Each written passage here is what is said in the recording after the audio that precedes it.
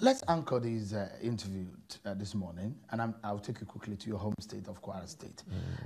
There seems to be a now popular agenda in Kwara State, the Otoge slogan, which has somewhat become some kind of movement. Are you afraid your stronghold of the Kwara politics may be nearing an end?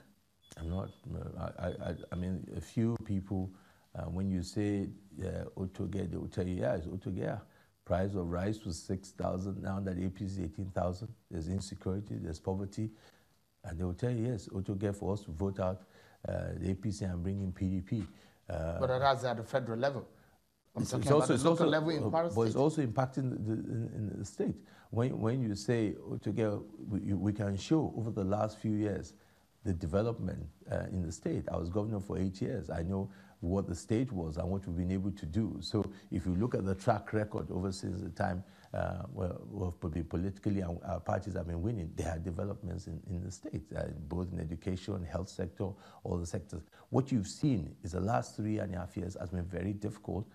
By nature is a fallout of what is happening generally in the country. It's not that the poverty is particularly just in Kwara State. Sometimes people talk about payment of salaries, one of the issues you hear in the state, which is not only peculiar to just the state. In the state, even their civil service salaries are paid.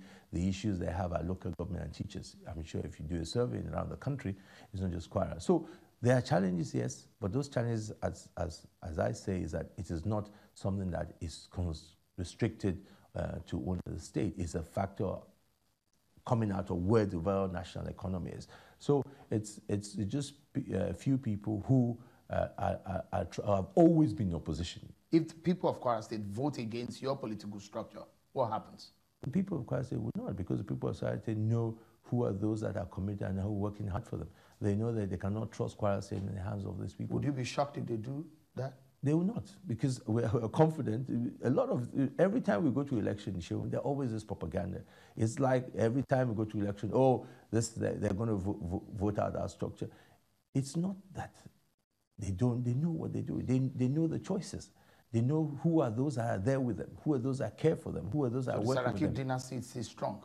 Very strong, sure. You will see that when the result comes. And cannot be put to test in 2019. We'll go to the election and we will win. It's a pleasure talking to you, Dr. Saraki. Thank you so much for it. Thanks. It's good to see you again. Thank you so much. Happy New Year to you. Same to you, sir.